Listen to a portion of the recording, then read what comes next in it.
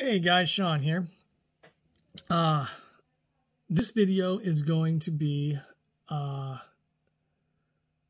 talking about what my goals are for film and what I want to try and view by the time I turn 45. I turned 44 on September 29th of this year, so just over a month ago I turned 44. And I started thinking about goals and, the way we think about goals. And I started thinking, why do we always think about goals as calendar years, January to December? Because I was sitting there on my birthday I was thinking about books, I was thinking about stitching, I was thinking about movies and the goals I had at the beginning of the year and how I'm way behind on them. And thinking about, well, I'll just do whatever and hold off, and I'll start fresh January 1st. And I know there's this kind of almost cleansing thing people think about of a new year and new whatever. But I just started thinking, why am I waiting until January to start new goals? Why don't I think about it as like goals of my next year of life? So why don't I set some goals of what I'd like to watch and read and progress I'd like to make on my stitching by the time I turn 45, by this time next year? The cat you hear it is 5 minutes to 7. They eat around 7:30. And so he is going to start getting loud and start bugging for dinner early. I'm surprised he's taken this long. This is the third video I've recorded. I'm surprised he's taken this long. So this video, I want to talk about some of the film goals I've set for myself for by the time I turn 45.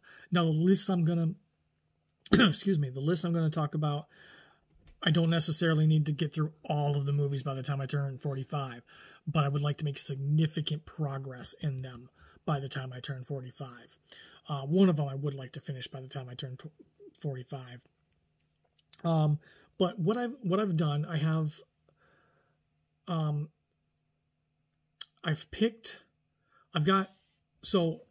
right, rewind. I'll do the first couple lists of things that I want. I'm not going to list each movie. I'm just going to talk about the overall shell they fit into. But I'm way behind on the MCU, on the Marvel Cinematic Universe. The last thing I saw was Thor: Dark World. So I am way behind on that. And I'll tell you why I got way behind on that. I was watching Agents of S.H.I.E.L.D., right? And the television shows, it started before Thor: Dark World came out. I actually just watched Thor: Dark World like last year. And I hadn't seen Thor: Dark World yet. And I didn't know when I was going to get to. And I knew that had heard that an upcoming episode of Marvel Agents of S.H.I.E.L.D. was going to spoil the end of Thor: Dark World. So I had to stop watching Agents of S.H.I.E.L.D. because I didn't want the end of Thor: Dark World spoiled for me. And then I started thinking about, well, the TV show is going to tie into the movies, and that's going to start spoiling. If I don't keep right on top of the movies, then the TV show is going to spoil movies, and then the movies might spoil the TV show if I'm behind on the TV show. And that's just that's too interconnected. Keep them, separate them. TV, movies. Let them live in their own worlds. But, so that's why I got behind, and I just never caught up. I just kind of, it became overwhelming, and I just gave up. But I would like to get through them. And I especially would like to get through them, and I know it's not going to happen by the time it comes out because it comes out this Friday. I want to get through them because I enjoy them, but I more want to get through them now because the Eternals that's coming out on Friday, as I'm filming this, is being directed by Chloe Zhao, who is the Academy Award-winning director of Nomadland. And I'm interested to see what she does with an action movie, with a Marvel superhero movie. Chloe Zhao is very good. I haven't seen her other two movies, but I have seen scenes from them. I've seen clips of them. Her other movies are The Rider and Lessons My Brothers Taught Me. I think that's what it's called. She's very good at letting silence speak for itself. She's very good at the understated, the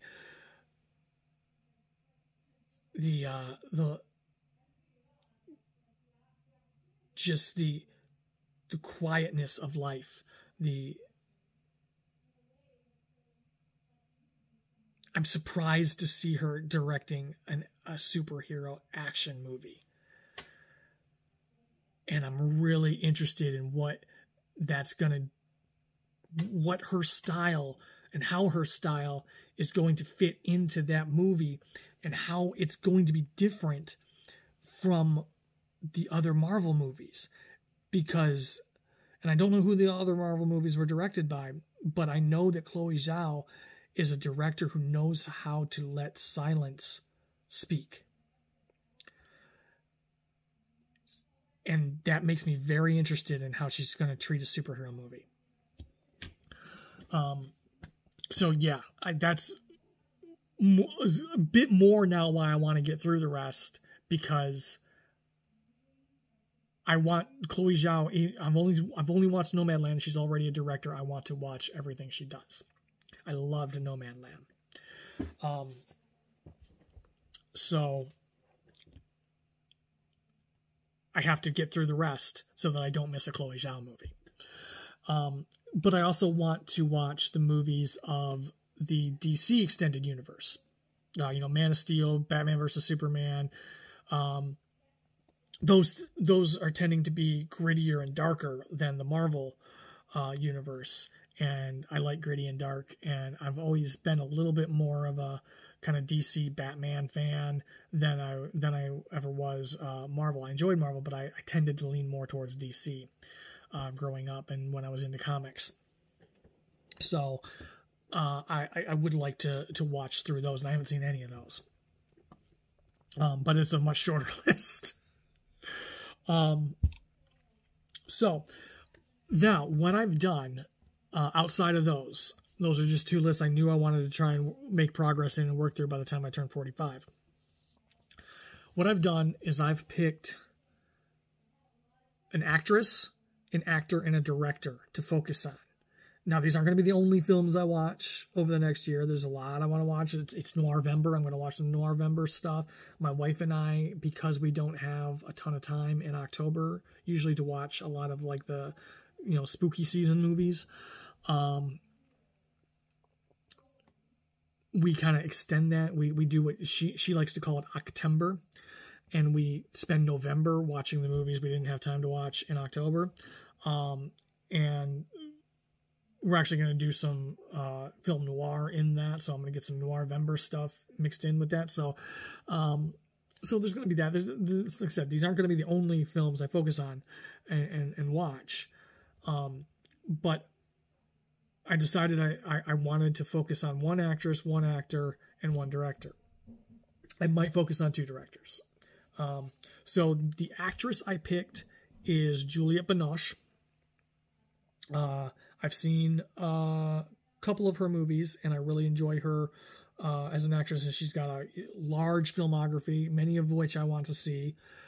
So I decided this would be a great opportunity. Just let's make her my focus actress. And my focus actor is Philip Seymour Hoffman. I have loved Philip Seymour Hoffman and everything I've seen him in. And again, he's got a large body of work, a lot of independent films, and stuff that I haven't seen. I haven't seen Almost Famous. He was in Almost Famous. I haven't seen that. But I have loved everything I've seen him in. I think he was one of our best actors. It was sad that we lost him before we should have. And I can't believe Mockingjay, the last two Hunger Games movies were his last movies. I just looking at my list. But yeah, he's got films like Owning Mahoney, Love Lies, I haven't seen Punch Drunk Love, but Owning Mahoney, Love Liza, what's the one with Happiness? I wanted to see Happiness, and I haven't seen that. The Savages, Synecdoche, New York. He's just got a bunch of movies that I never got around to seeing, and other movies that I had no idea he was even in. So I decided to make Philip Seymour Hoffman my actor focus. My director focus is going to be the director I wanted to focus on for 2021 anyway, and haven't, and that's Andrei Tarkovsky. I watched Ivan's Childhood last year and just absolutely loved it, and decided I wanted to watch all of his films. It's not a huge list, so what I have left is Andrei Rublev, Solaris, Mirror, Stalker, Nostalgia, and Sacrifice. And I'm going to watch those in order too, in the order that that he did them. The other two I'm not going to watch, I'm just going to watch, like Juliette Binoche, I'm going to probably watch Words and Pictures this month because it's leaving HBO this month. So, yeah, those are just going to be as they come up. But Andrei Tarkovsky, I want to watch in order. I want to see his progression as a director. And I've been thinking lately that I want to do the same with Wes Anderson. The Wes Anderson films I've seen, I've really enjoyed. So I would like to get all of his movies on Criterion editions, because all of them I think are available on Criterion editions, except maybe Isle of Dogs. Isle of Dogs, Fantastic Mr. Fox might be. Isle of Dogs I don't think is. So his animated movies, I'm not sure if have Criterion editions, but all of his live action ones I'm pretty sure do have Criterion editions. But yeah, so I might do the same with Wes Anderson. So I might have two director focuses. So yeah, so those are kind of the goals I set. I needed to give myself some focus. Not that I'm already paying attention to that focus, but yeah, so on the channel over the next year or 11 months, you're going to be hearing, as long as I'm, can keep getting this film content off the ground and going, you're going to be hearing me talk about a lot of Juliette Binoche, Philip Seymour Hoffman, Andrei Tarkovsky, and probably Wes Anderson films. But that's all I've got for this video. Let me know in the comments if you like either any of these people, if you're fans of them, what if you are, what films of theirs do you think I should prioritize? I would say that for Juliette Binoche or Philip Seymour Hoffman, because I am doing Andrei Tarkovsky in order. So what Juliette Binoche and Philip Seymour Hoffman films do you think I should prioritize? How do you handle your film goals? Do you think about them as a January to February, or do you think of them by month? Kind of what's your process? Do you have any actors or actresses that you really love and that you're focused on? Let's start a conversation about film in the comments. So anyway, thank you to all my subscribers. If this is your first time watching one of my videos, I hope you enjoyed it. I hope you click that subscribe button and follow me on this film journey that I'm trying to get going here on YouTube. And really this film journey that I'm trying to get going just in life. I